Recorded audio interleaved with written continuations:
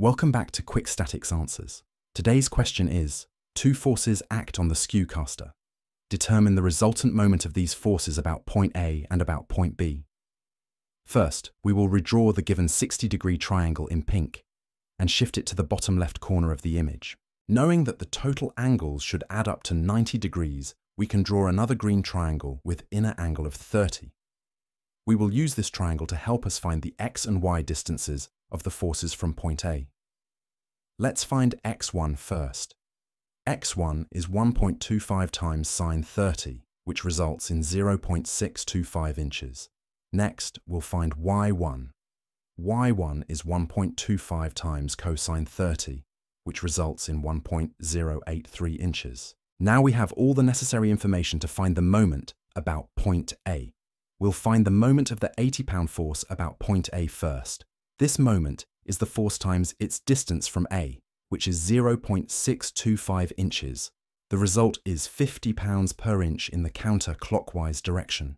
The moment of the 10-pound force about point A is the force times its distance from A, which is 1.0823. The result is 10.8 pounds per inch in the counter-clockwise direction.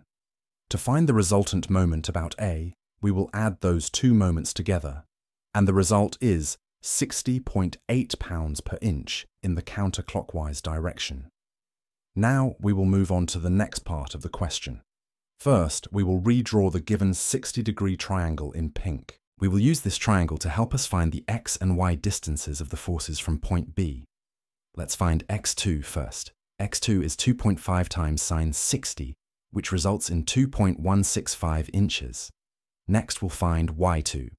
y2 is 2.5 times cosine 60, which results in 1.25 inches. Now we have all the necessary information to find the moment about point B. We'll find the moment of the 80-pound force about point B first. This moment is the force times its distance from B, which we can find by subtracting x1 from x2. The resulting moment is 123 pounds per inch in the clockwise direction. The moment of the 10-pound force about point B is the force times its distance from B, which is the sum of y1, y2, and the given 2 inches. The result is 43.3 pounds per inch in the counter-clockwise direction.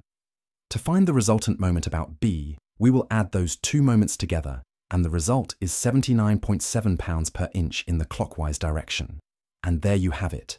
Quick Statics Answers.